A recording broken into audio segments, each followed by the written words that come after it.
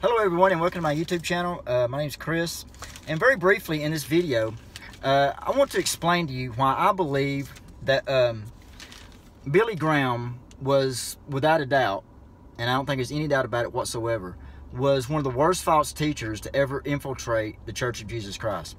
And I'm going to explain that to you very briefly here with the Word, using the Word of God, because the Word of God is sharper than any two-edged sword, and the Word of God teaches us how to discern truth from error, and that which is true and that which is false, and that which is right and that which is wrong. It teaches us to do that. And Jesus told us, he basically spoke about false teachers and said the time toward the end, many will be deceived, and many will go and they will say that Jesus is Lord, and that's what he meant when he said, and they will say that I am Christ, and they'll say that Jesus is Lord, but they will deceive many, and they will come in his name. So who are these people? Well, I think one of those people was Billy Graham. And, he just died here, about a week ago, this being early March 2018. But, Jesus said, you will know them by their fruits. You will know them by their fruits. He didn't say that we wouldn't know them. He said that we would know them. Who will know them? Those who have their senses exercised to discern both good and evil, like the book of Hebrews says, those that are not on the milk, but on the meat, and those who have grown up in the faith and have matured in Christ, and like the book of Ephesians says, and are no longer children, tossed to and fro with every wind of doctrine and cunning sleight of men and cunning craftiness, whereby they lie in wait to deceive. So we can know the truth. We can know a false teacher if we just let the Word lead us, and if we let the Word show us these people, even though they may look very, very close to the real thing. Now, the first problem that I have with Billy Graham, and the first reason I think that he was a false teacher, is his close relations and his collusion with the Roman Catholic Church. And the Roman Catholic Church is without a doubt a false religion that is full of paganism, and is full of Mary worship and all these false doctrines and these rituals and ceremonies that are not in the Bible, and they're not biblical at all. And so let's look at the book of Galatians in chapter 1, and tells us what, let's look at the book of Galatians and how to discern a false gospel. Okay, I am astonished, Paul said in Galatians 1:6, that you are so quickly deserting him who called you in the grace of Christ and are turning to a different gospel. And that's what Roman Catholicism is. It's a different gospel. Not that there is another one, but there are some who trouble you and want to distort the gospel of Christ, and that's what Roman Catholicism is. It's a distortion of the gospel of Christ. But even if we or an angel from heaven should preach to you a gospel contrary to the one we preach to you, let him be accursed. As we have said before, so now I say again. And Paul is really emphasizing this. This is very, very extremely important. As we have said before, so now I say again, if anyone is preaching to you a gospel contrary to the one you received, let him be accursed. And basically, what Paul is saying here is, if somebody distorts the gospel of Christ and they come to you preaching another gospel, coming in Christ's name, but it's not the gospel that the apostles preached to you, then let that man be accursed. Now, the Roman Catholicism is without a doubt another gospel, because nowhere in the Bible, nowhere in the New Testament does it tell us to pray to Mary, that Mary is co-mediator with Christ, that she had perpetual virginity, that she was immaculately conceived, and that, we should, go through the Mass and crucify Christ all over again and partake of his true body and blood in the Mass. That's not what the Bible teaches. That's a false gospel. Now let's go to the book of 2 John, and let's look at how we are supposed to approach these people. What our attitude should be toward them. And it's not, it's not one of, being in company with them. So right here in 2 John, verse 8, it says this. It says, watch yourselves, and I'm reading from the English Standard Version too, by the way. Watch yourselves so that you may not lose what we have worked for, but may win a full reward. Everyone who goes on ahead and does not abide in the teaching of Christ does not have God. So if the Roman Catholic Church is not, abiding in what God taught, then they don't have God. Whoever abides in the teaching has both the Father and the Son. If anyone comes to you and does not bring this teaching, do not receive him into your house, or give him any greeting, for whoever greets him takes part in his wicked deeds. Now, I mean, that's pretty profound right there. In other words, it's saying if you keep company with false teachers and you make friends with them, or the Bible says not to even greet them. If you greet them, you are a partaker in their evil deeds. And Billy Graham did that a lot. He had a lot of company with the Roman Catholic Church. He even went to the Vatican and stayed a week one time. And he met up with the Pope, I think, like 5 times. He had like 5 visits with the Pope. I mean, various popes. Pope John Paul II and I think Benedictine. I'm not for sure. But my point is this. You know, if you're meeting up with the Pope, but you're not rebuking him of his false gospel, and you are basically keeping company with him, well, then you're violating what 2 John said right here.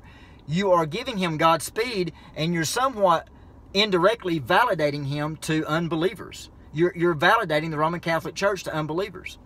And you're keeping company with him, so therefore the Bible says you're partaker in their evil deeds. And so Billy Graham did that a lot.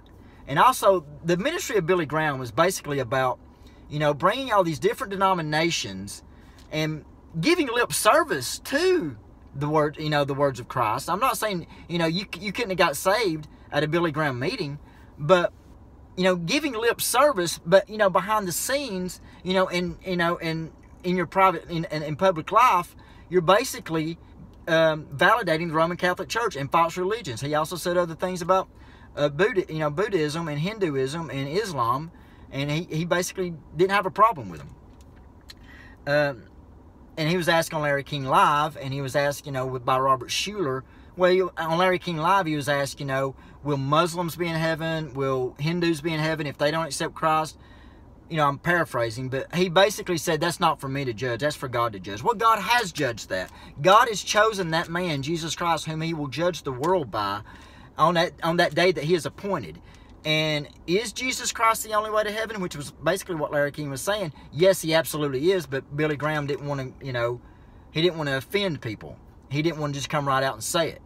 And, but Jesus Christ is the only way to heaven. And Billy Graham basically said, I've been called to preach a God of love. Well, the God of love tells us to go out and warn people and to tell them of the wrath that is to come, and that Jesus Christ is the only way to heaven.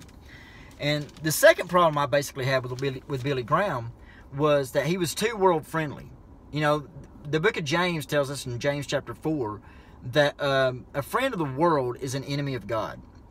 Well, what was the world's attitude toward Billy Graham? Well, they welcomed him with open arms. I mean, they received him. And let's look at what Jesus said about that in John chapter 15. In John chapter 15, verse 18, he said this: if the world hates you, know that it has hated me before it hated you. If you were of the world, now listen to this, if you were of the world would love you as its own. But because you are not of the world, but I chose you out of the world, therefore the world hates you. Remember the word that I said to you, a servant is not greater than his master. If they persecuted me, they will also persecute you. If they kept my word, they will also keep yours. Well, the world did not really persecute Billy Graham. The world did not have a problem with Billy Graham. Actually, the world, Hollywood, and I don't think you can get any more worldly than that, basically gave Billy Graham a star on the Hollywood Walk of Fame. He's got a star on the Hollywood Walk of Fame. I joke you not. Look it up. It's there. So, what is that to say about a man that the world embraced that way? I mean, do you think that in the time of Nero in Rome, that Rome would have been erecting statues to Paul? No. I mean, do you think they'd been erecting statues to Peter and Matthew and the apostles? That, you know, those men were martyred. I mean, the world hated them. The world killed them. They martyred them. But the world embraced Billy Graham and even gave him a star on the Hollywood Walk of Fame. Amongst all those other immoral celebrities, you know, is Billy Graham.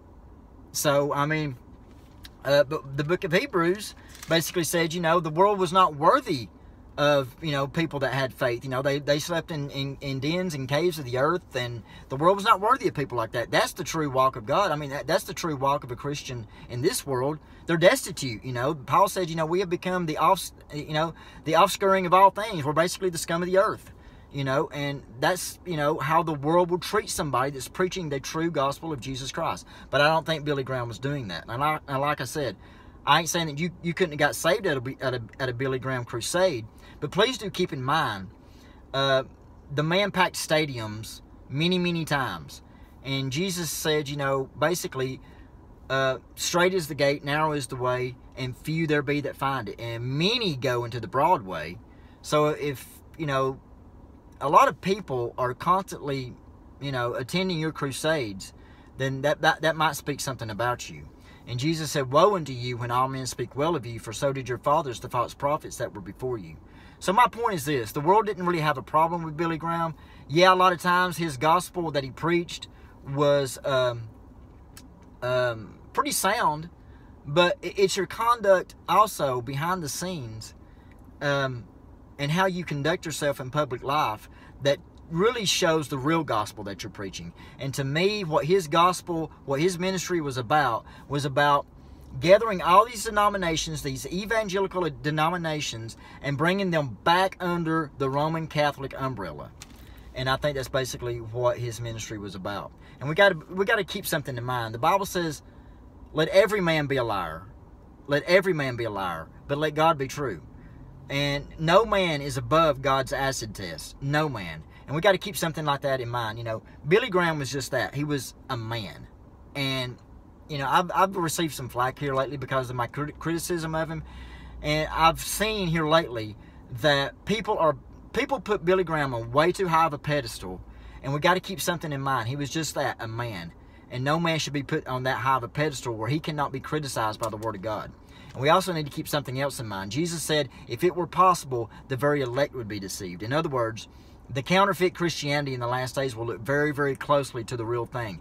But it's that collusion and it's that company with the devil and the Roman Catholic Church that you know, is the lowest common denominator. And I believe that determined that basically Billy Graham was a false teacher. So let me know what you think in the comments. I'm open to your criticism or whatever. And thanks for watching my video, and God bless.